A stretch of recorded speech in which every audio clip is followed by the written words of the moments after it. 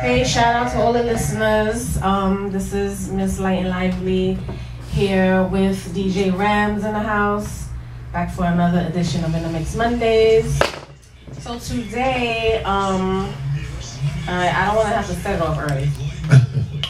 Don't want to have to set it off early. Anyway, so what's up, Rams? What's going on? What's good, baby? How are you? I'm good. You know, just waiting for summer to actually start. I don't know what was going on this weekend. But You said summer? Summer. Summer started. I know it started, but it's like the weather. Okay, It's not You need that 90-degree. that constant heat. Yeah. It hasn't been It's been bipolar right now, also, especially this weekend. Crazy. Yeah, so Saturday, well, we do, you know, a little recap over the weekend. Yep. Shout out to my boy Ron, happy birthday. My boy, it was his birthday over the weekend. So Happy birthday. we did a little, went to the birthday celebration. And then, Sunday I was out all day running errands. So that was pretty much it. And then Friday, I don't know, it's always such a blur. It's always such a blur. I didn't do anything major other than the birthday celebration. That's about it. Oh, okay. What about you? Where were you? Because I know you were everywhere. Where were we this weekend? Friday was light. I mean, I didn't even hope. You taking it? Let's see who this is. I don't know. Should I take it? All right. YACRADIO, hello. Okay.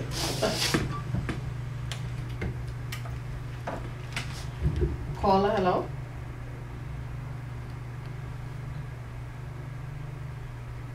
I'm gonna need you to hold on. Or you want to go on air now? Because I'm on air right now. Okay, thank you. Okay, thank you for calling.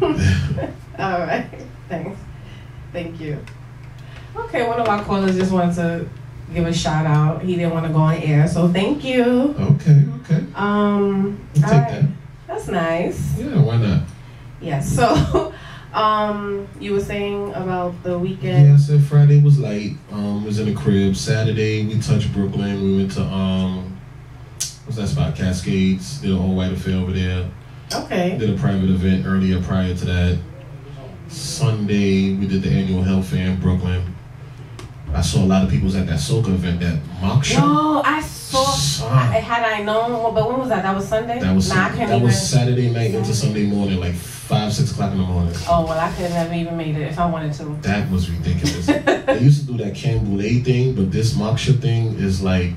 I saw everybody with their paint. Yeah, it was crazy. I think maybe next. Shout out to anybody that was out there. It was like Miss Sab was out there, Mark was out there. I missed it. I saw the pictures on IG. Logo was out there. A lot of people was out there. Haitian, Young Child was out there. Crazy. And I missed it. I was tight. About 4,000 people. Wow, yeah. but they had it in a warehouse or something? Nah, from what I understand, I don't know all the details. I can't speak of what I don't know, but what I do know, I know they had like this big outdoor venue in Brooklyn. I think it's Williamsburg. Okay. And they just did what they do: music, paint, whatever may have you. Okay. Stuff like that.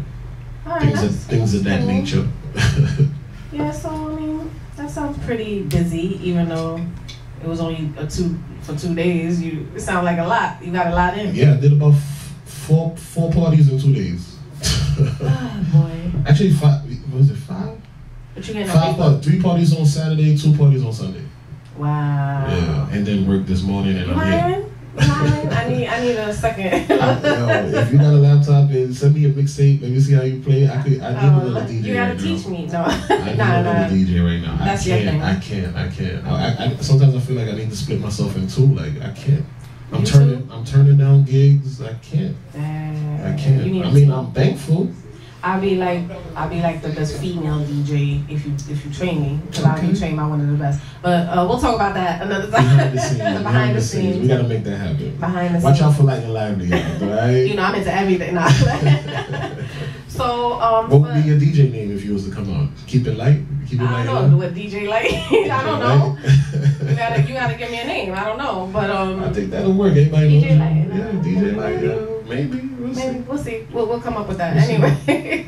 But for those of you who do not know, the topic for the night is: have you ever sent a message to the wrong person by mistake? Wow. And if so, how do you recover from that? Now, when I say you send the wrong message, that means like email or like text. Yeah.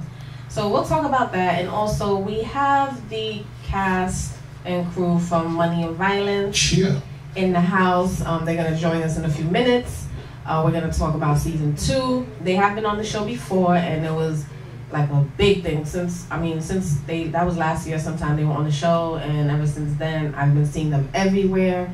Right now they're make sure you tell your friends they are here. They're in the green room right now. They are in the building. In the building. Yes. It's going down. Tell a friend to tell a friend they are here. Right. So before we bring them in, I think, for those of you new listeners who don't know exactly what I do, there's this thing that I do called Set It Off. And basically that's when I kind of get into the things people do, or, that might get on my nerves, or just little things that kind of, set me off. So with that being said, I think it's about time. And of course I have my theme music, which we'll keep playing in the background. So now, usually I don't know if you have anything to set it off about, but all right, here we go. I don't mean to offend anybody, but oh well, if I do, sorry. It's about to, I just got to say it. I was watching something on the news, and there was a criminal, but I don't lack of better words to call him, but he was in handcuffs. Okay. And he had the handcuffs behind his back, and he got away, and he was running mad fast, like marathon run, in handcuffs. And then I see the 2 fat police officers chase him or trying to chase him. Right? So I'm like, all right, law enforcement. If you can't run, I don't know, I'm gonna need you to put down the donuts. Shouldn't there be some kind of basic training? I don't know what happens after you go once they get the job. Once you pass. Yeah. But the dude out, it was like shameful. It was so shameful. He just like so outran them, and I'm like, okay, well, he gonna get away because y'all about to have an asthma attack before you even catch up to him. Okay? So I just thought that was hilarious. So yeah, police officers, y'all need to be in better shape, because how are you supposed to protect and serve and you can't even run like a block? Crazy. So that's one. Another thing, okay, no offense. I'm sorry, no offense, but people who are foreigners who come to this country. What'd you say, you ain't a foreigner? No, listen. Technically, I'm not, because I was born here. But for those people, well, I am. No. But listen, but you didn't let me finish. So, all right. So, if you've been here over 20, 30 years, I think at this point you should know how to put a sentence together in English. All right, that's all I'm saying. Okay, you've been here forever. You've been in the United States for like 30 years and cannot speak a lick of English. That to me is just bugged out. Unacceptable. Yo, learn how to, put not just hi, oh, I sorry, or whatever, I don't know. But somebody was talking to me today and I'm looking at them like,